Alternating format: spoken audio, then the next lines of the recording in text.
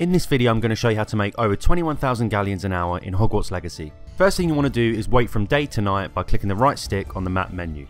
We're going to be farming a beast capture route. Changing the difficulty to story mode allows you to capture beasts by just clicking once. It doesn't affect any trophies or achievements. You then want to go to this flue flame called Mooncalf Den, just west of Hogwarts. Then from there we will be going to this Mooncalf zone. From that point just go up this hill and you'll find lots of Mooncalfs waiting to be captured and sold.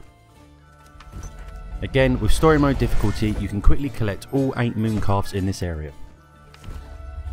If you don't have the beast capture sack, just progress in the story and do Deek's side quests. After this, wait from night to day and then go to this flue flame called the Forbidden Forest. From here, just hop on your broom and do the exact route I do. This will take you to a Puffskin Den.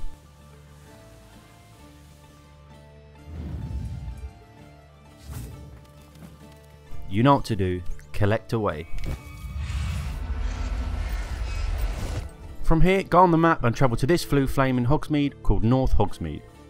Once here, just turn left and the shop Brood and Peck will just be up ahead.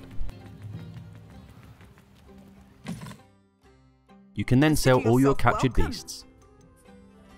This method takes about 5 to 6 minutes per run. After selling, wait till night and start the farm process all over again.